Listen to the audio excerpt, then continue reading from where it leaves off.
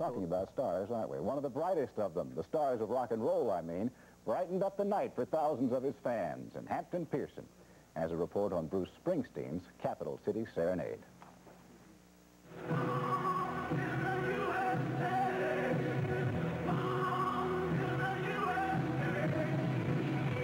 If there's a king of blue-collar rock and roll, Bruce Springsteen is it. And last night, in the nation's capital, more than 52,000 fans paid homage to the boss.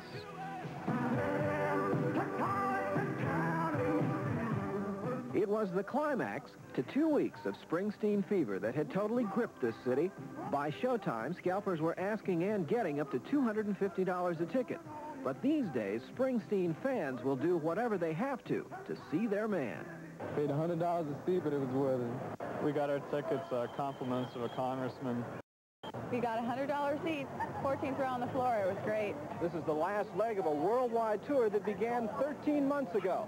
Now, 100 concerts and millions of fans later, the man they call the boss is still indeed born in the USA, but his music belongs to the whole world. Hampton Pearson, CBS News, Washington. And we think we've got one of the more unusual rock and roll reviews you're going to hear coming up. Phyllis George talks with Senator Bill Bradley of New Jersey to get his views of the Bruce Springsteen concert. That brings us up to date on the news. Let's check in on weather on the day baseball died. Steve Baskerville. Yep.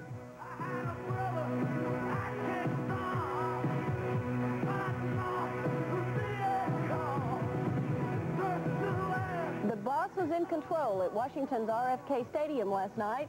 It was the opening performance for the final leg of Bruce Springsteen's Born in the USA tour.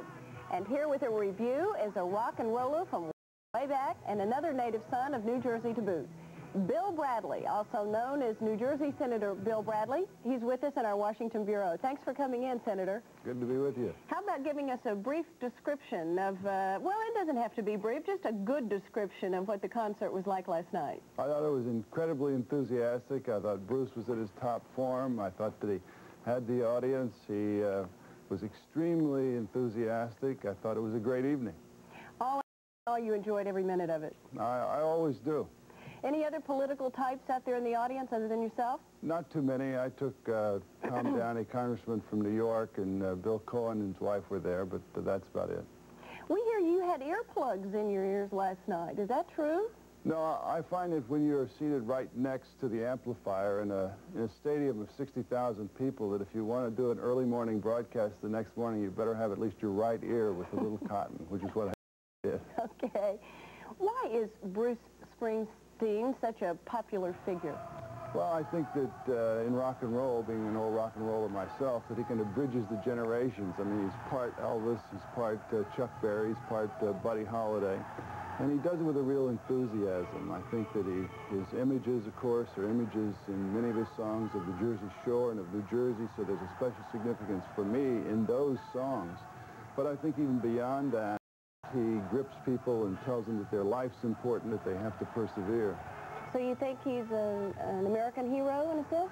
Well, I think he's a performer who's captured the imagination of the American people, I think for the right reasons, and that is he goes out there and works. I mean, there are good times and bad times, but what his music says and what he exemplifies when he performs is that the work every day is what lends continuity to life. We hear that in the middle of the concert last night he gave a mini lecture on draft and war. What was his message? Well, I don't think he gave a lecture. I think he was simply saying that people should be aware of the world around them and inform themselves because there's got a lot at stake. I think that's particularly true for all Americans. That's a positive message. That's a message of participation and involvement. And it's done with enthusiasm. I mean, Bruce Springsteen is an incredible talent, and there he is engaging you to be involved in the democratic process.